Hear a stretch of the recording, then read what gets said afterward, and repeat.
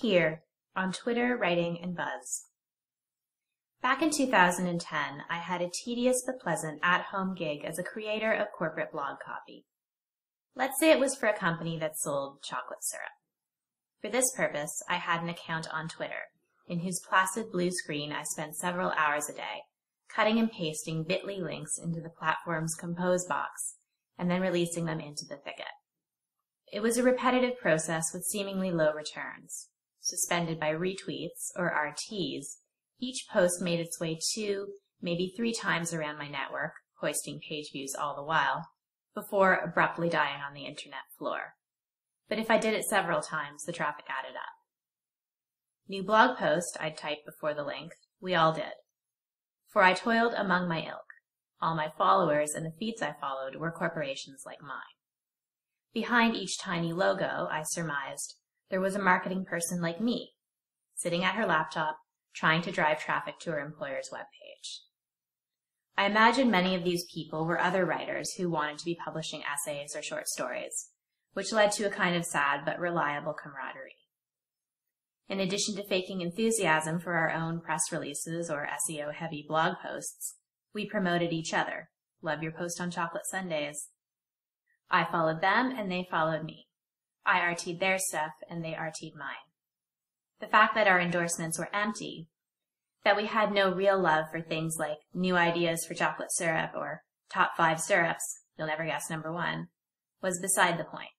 We had a greater goal, creating brand identity for our clients. For this, we would be rewarded rent money, another precious month out from behind the coffee counters. Coming back to Twitter last summer as a writer with actual publications, I felt like a maid returning to the mansion as a party guest.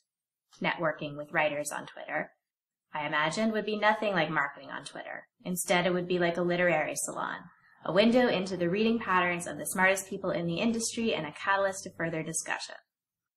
Even gratuitous self-plugs, I thought, would lead to fruitful exchanges on one another's work. Armed with links to my pieces and a built-in following of 11 friends and 2 bots, automated tweeters that seemed to pop up around every new user, I logged into my account, excited to enter the fray. Across my screen's scrolling expanse, I watched as the editors at the publications where my pieces appeared tweeted links to my articles. Then I watched these links sink out of sight. I tweeted the links myself, but no one retweeted them. Not surprising, given my 11 followers. Then, amazingly, one of them caught on. A few people outside my network started tweeting my article, and then for a good half week, it seemed like the link was everywhere. All the while I watched, at first ecstatic, then pleasantly proud, then with a dazed curiosity that I couldn't really parse. I had what I always wanted. My writing was being recommended by people whose work I admired. I was now, in social media parlance, part of the discussion. So why did I feel like I was still blogging about syrup? A couple of weeks before I rejoined Twitter, an article appeared in Slate about how literary culture was at risk in a 2.0 atmosphere better suited to groupthinky niceness than thought-out critique. It's a fair point, and to be sure, the bulk of comments that appeared in tweets about my piece were complimentary. But seeing these lines, I didn't feel coddled. While a fair number of people also contacted me to tell me I was garbage, neither did I feel besieged by trolls, the free rein given to digital bullies being the other main argument for the great decline of discourse online. What I did feel, however, was superfluous. My thoughts had entered into the great e-marketplace of ideas, but the collective response seemed to boil down to here. Here, that's the closest translation I can think of for RT, which was by far the most common response on Twitter. More specifically, the average tweet about my piece looked like this: RT at bloop-de-bloop, name of the thing I wrote. When we RT, are we really sharing? Or are we showing our followers that we're in on the trendy discussion, defining ourselves by association? Obviously, this is nothing new. In Gatsby's mansion stands a shelf of books with uncut spines. You talk about Velvet Underground with your friends and download Carly Rae Jepsen at home. That culture is consumed conspicuously as a way of saying, hey, here's who I am, doesn't make it any less valuable. I've heard a lot of people describe Twitter as a kind of cocktail party full of bloated self-talk. But something was different about pseudo-discussion on Twitter. This was conspicuous consumption sans actual consumption. Within hours of joining the platform, I saw something wonderful. Dozens of people trading links to articles that I'm certain would otherwise not be read at all. On the other hand, I was skeptical about how many people were reading them now. One person in my feed seemed to be recommending 20 pieces an hour. Several times I caught myself posting links to things I'd only skimmed, or RTing a popular tweet about something I didn't care much about at all. There were hundreds, if not thousands, of tweets on my piece before it gained 4 comments on its home website. By the time this happened, my followers numbered 50. Some of the new ones were bots. If tweets are the pennies of discourse, they are the gold standard of publicity, the #1 must-do for aspiring anythings in the digital age. It struck me as not a coincidence that many of the most active tweeters in my network were, like me, unknown or underpublished writers, critics, and media folk. We're all scrambling for assignments, and we know exactly what getting one entails.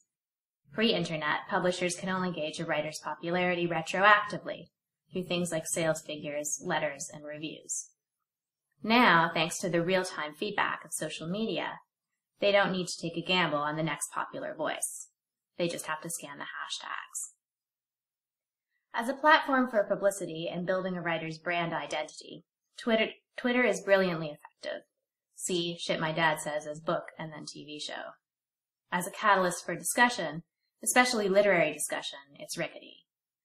Engaging another writer on Twitter is an awkward, drawn-out process, requiring a mutual follow between both parties, then a direct message request for contact info, after which you can finally chat on email or phone.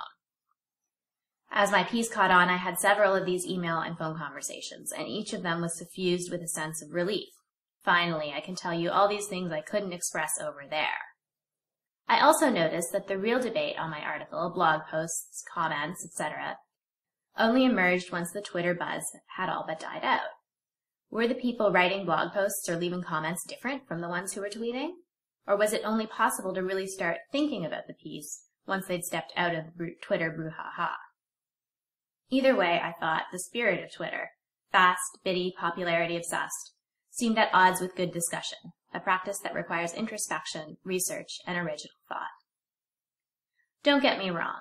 I'm happy for every tweet, retweet, line of feedback, and shout-out I've gotten, in large part because I was lucky enough to be publishing in the age of Twitter. Even the tweets that just said here, even the messages that called me garbage. It's a hell of a lot more than I anticipated. But as excellent as Twitter is at getting writers this all-important visibility, I worry about how the emphasis on attention has complicated discussion. I don't know how I feel about a platform that reduces creative people to talking about themselves in the bland marketing language of brand identity or going viral or buzz. I worry about the 140-character formula that makes it impossible to say more about a Pulitzer-winning book than about a gif of the dog eating soup with a spoon. And I'm concerned that when we aim to discuss articles and books on Twitter, what we're really doing is advertising for Twitter itself, for a world in which direct marketing is passed off as dialogue, and dialogue is just the aftermath of attention. I wondered, all the while watching whatever presence I had online die down. Now, no one's talking about me at all on Twitter, and I'm starting to find the place almost comfy. In the quiet that appears once your name recedes, I found a lot of smart people on Twitter who are using it in ways that seem to use the limits of the software to create things that are smart, productive, and totally new. They tweet novels in 140-character installments. They mash up philosophers' bon mots with the bon-bon lyrics of pop stars. I can even follow upsetting news stories via Adorable Cat. Mostly, though, I like to sit back and watch my feed.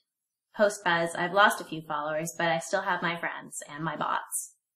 I've also gained new, different followers, including a local sex worker who seems to use Twitter exclusively to solicit clients.